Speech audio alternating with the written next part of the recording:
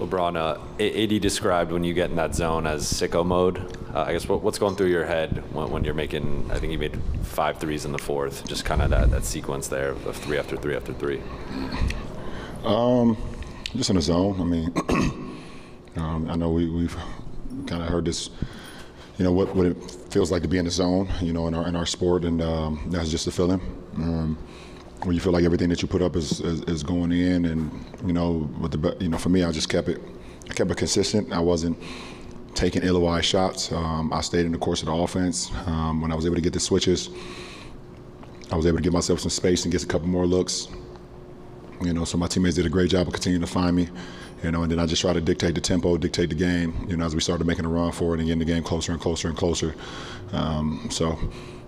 It's just a zone that you just can't really describe it. You wish you could stay in it forever, but obviously it checks out, as the game ends. But, during it, you don't feel anything. You just have a superpower, I feel.